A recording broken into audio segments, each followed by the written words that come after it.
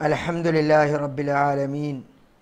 Wassalatu wassalamu ala Rasulillahi Muhammadin wa ala alihi wa sahabihi wa ahli baytihi wa man tabi'ahum bi ihsanin ila yawmiddin. Amma ba'd. அன்பிற்குரிய இஸ்லாமிய சகோதரர்களே, இன்னும் ஒரு முக்கியமான கேள்வி, எல்லோருக்கும் ஏற்படக்கூடிய கேள்வி, அரபிகள் அல்லாத அனைவருக்கும் ஏற்படக்கூடிய கேள்வியாக இருக்கிறது. என்னவென்றால், சுஜூதிலே துஆ அதிகமாக கேட்க செல்லப்பட்டுள்ளது. எங்களுக்கு அரபு பாஷை தெரியாது. அப்படி என்றால் நாங்கள் எங்களுடைய பாஷையில் நாங்கள் துஆ கேட்கலாமா? எங்களுடைய பாஷை என்றால் என்ன? உலகத்திலே எத்தனையோ பாஷையை பேசுகிறார், அரபு தவிர. அது சிங்களமாக இருக்கட்டும், இங்கிலீஷாக இருக்கட்டும், உருதாக இருக்கட்டும், தமிழாக இருக்கட்டும், ஃபேஷியா இருக்கட்டும், பிரான்ஸ் லாங்குவேஜாக இருக்கட்டும், எந்த பாஷையாக இருந்தாலும் சரிதான். அரபு தவிர உள்ள பாஷைகளில் சுஜூதிலே துஆ கேட்கலாமா? ஏன் இந்த கேள்வி வருகிறது? ரசூலுல்லாஹி ஸல்லல்லாஹு அலைஹி வஸல்லம் அவர்கள் சுஜூதிலே அதிகமாக பிரார்த்தனை செய்யுங்கள் என்று வழிகாட்டி இருக்கிறார்கள். ரசூலுல்லாஹி ஸல்லல்லாஹு அலைஹி வஸல்லம் அவர்களும் அதிகமாக சுஜூதில் கேட்பார்கள். அதிலும் சஹருடைய நேரத்தில் எழும்பி அல்லாஹ்வை வணங்குகிற போது கூட அவர்கள் சுஜூதிலே அதிகம் கேட்பார்கள். இது ஒரு விடயம். இரண்டாவது, தொழுகையிலே துஆ கபூலாகிற இன்னொரு சந்தர்ப்பம் இருக்கிறது, அத்தஹியாத்தினுடைய இறுதியிலே கேட்பது. அதையும் ஸல்லல்லாஹு அலைஹி வஸல்லம் சொல்லுகிற போது என்ன, ஒருவர் அவர் நபிகளார் மீது ஸலவாத்து சொன்னதற்கு பின்னர் 4 விடயத்திலிருந்து பாதுகாப்பு தேடிக்கொள்ளட்டும். ஒன்று என்ன? கபருடைய வேதனை, அதே மாதிரி தஜ்ஜாலுடைய குழப்பம். நமக்கு தெரியும், அல்லாஹும்ம இன்னி அஊது பிக்க மின் அஸாபி ஜஹன்னம் வ மின் அஸாபில் கபர் வ மின் ஃபித்னத்தில் மஹ்யா வல் மமாத் வ மின் ஷர்ரி ஃபித்னத்தில் மஸீஹ் தஜ்ஜால் என்று நரகத்தில் இருந்து பாதுகாப்பு கேட்கிறோம். உலக வாழ்க்கை, அதே மாதிரி மறுமையினுடைய குழப்பங்களிலிருந்தும் நாங்கள் பாதுகாவல் தேடுகிறோம். மௌத்திலே வரக்கூடிய குழப்பங்களிலிருந்தும் இவ்வாறு 4 விடயங்கள் என்று ரசூலுல்லாஹ் பாதுகாப்பு தேட சொன்னார்கள். கட்டாயம் ஒவ்வொருவரும் அத்தஹியாத்திலே இறுதி பகுதியில் இதை கேட்க வேண்டும். இது ரசூலுல்லாஹ் நமக்கு கட்டளையிட்டது.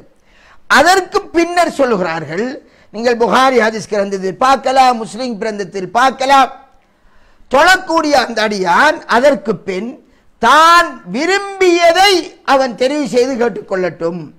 அவனுக்கு எது விருப்பமானதோ, அவனுக்கு கேட்க வேண்டிய தேவை இருக்கிறதோ அதை அவன் தெரிவு செஞ்சு கொள்ளட்டும், கேட்டுக்கொள்ளட்டும் என்று ஸல்லல்லாஹு அலைஹி வஸல்லம் அவர்கள் தனக்கு தேவையானதை, விருப்பமானதை அவன் கேட்பதற்கு அடியானுடைய விருப்பத்திலே ரசூலுல்லாஹ் விடுகிறார்கள். இது எங்க? சலாம் கொடுப்பதற்கு முந்தி, அத்தஹியாத்தின் பிந்தி.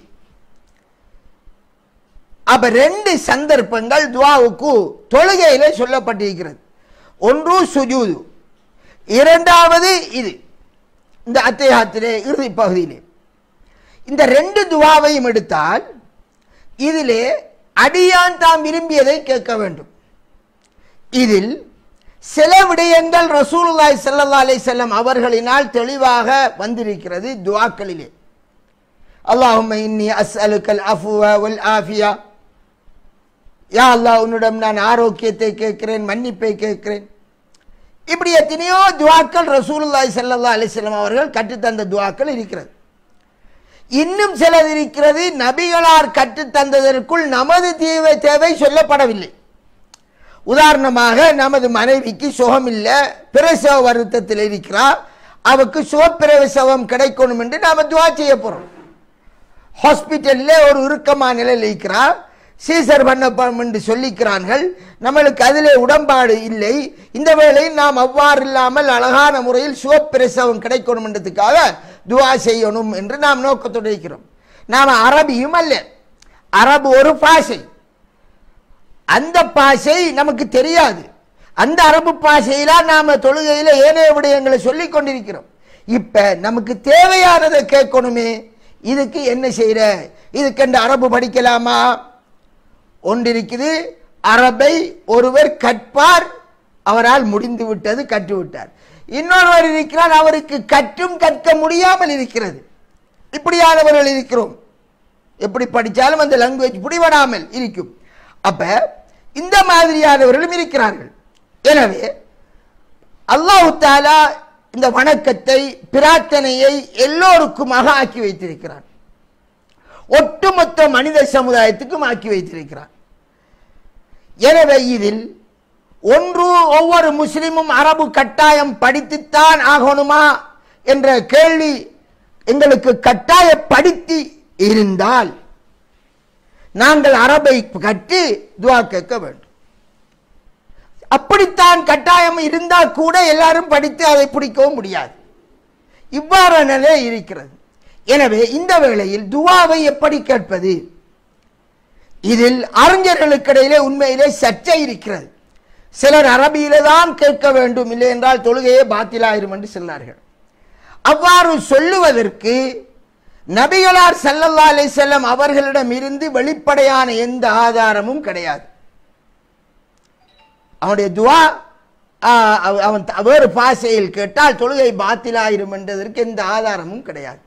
ஏனென்றால் அவன் செய்ய போவது பிரார்த்தனை.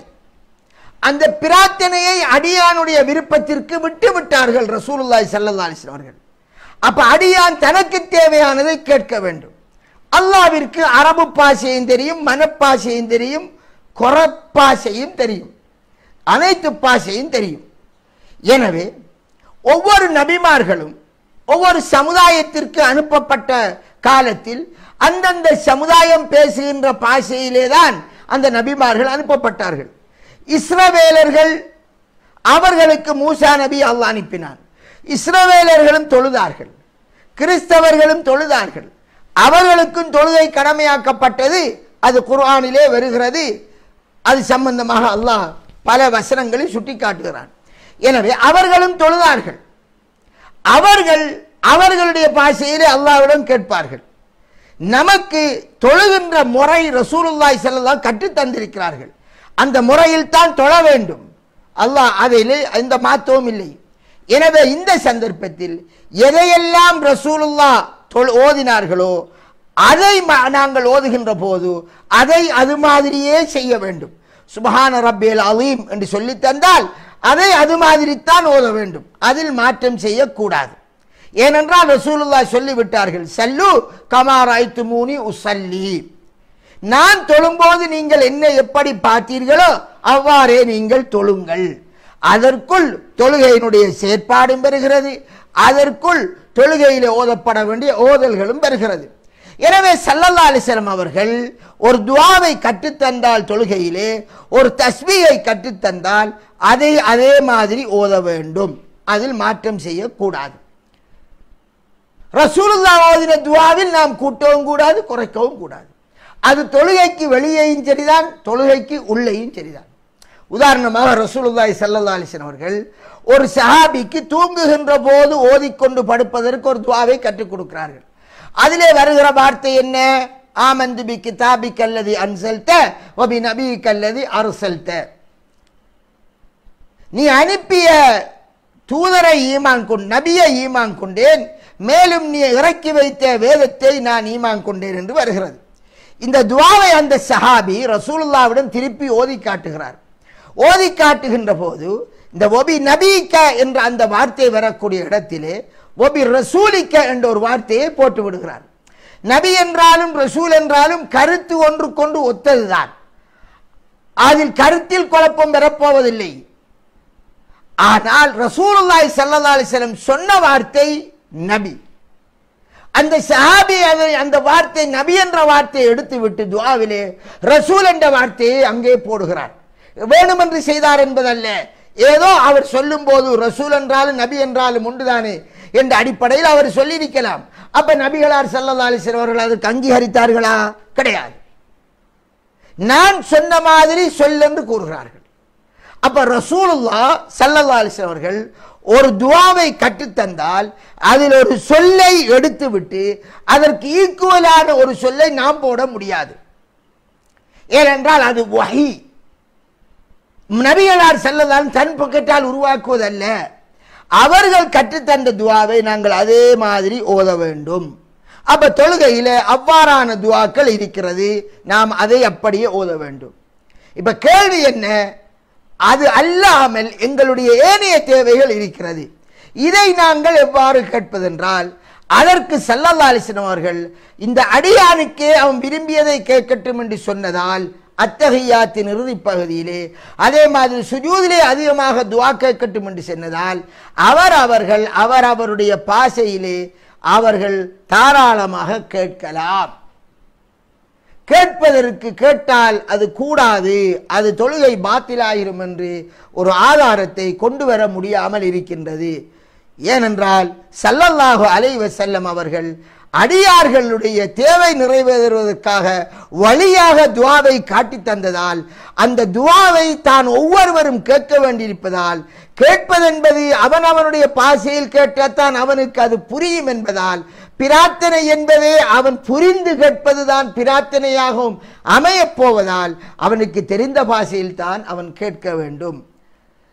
அதனால் அவனுடைய தேவை அல்லாஹ்விடத்தில் உள்ளச்சத்தோடு கேட்கப்படுவதற்கு அதுதான் சந்தர்ப்பமாக இருக்கிறது.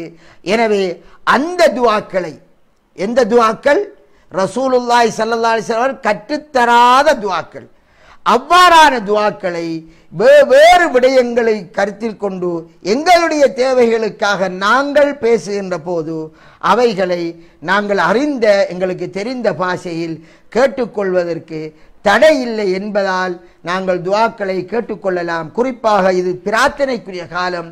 தஹஜ்ஜுடைய நேரத்திலே நாங்கள் அல்லாஹ்விடம் பிரார்த்திக்க வேண்டும். ஸல்லல்லாஹு அலைஹி வஸல்லம் சொல்லி இருக்கிறார்கள், அல்லாஹ் தஆலா கீழ்வானம் இறங்குகிறான் இரவின் இறுதி பகுதியிலே. அவன் கேட்கிறான், யாராவது என்னிடம் தேவையை கேட்பவர் இருக்கிறாரா? ஹல் மின் சாயிலின் யஸ்அலுனி ஃபஅூதியஹு, யாராவது கேட்கிறவன் இருக்கிறானா அவனுக்கு கொடுக்க இருக்கிறேன் என்று அல்லாஹ் கேட்கிறான். ஹல் மின் முஸ்தக்பிரின் யஸ்தக்பிருனி, யாராவது பாவ மன்னிப்பு தேடுகிறவன் இருக்கிறானா அவனுடைய பாவத்தை மன்னிக்க இருக்கிறேன் என்றெல்லாம் அல்லாஹ் கேட்கிறான். எனவே நாங்கள் தேவைகள் அதிகம் இருக்கிறது. கடந்தொல்லையாக இருக்கட்டும், வேறு சிக்கல்களாக இருக்கட்டும், நாட்டில் உள்ள பிரச்சனையாக இருக்கட்டும், முஸ்லிம்களுக்குள்ள பிரச்சனையாக இருக்கட்டும், குடும்பத்தில் உள்ள பிரச்சனையாக இருக்கட்டும், 1000 பிரச்சனைகள் ஒவ்வொருவரையும் சுற்றி சுற்றி இருக்கிறது.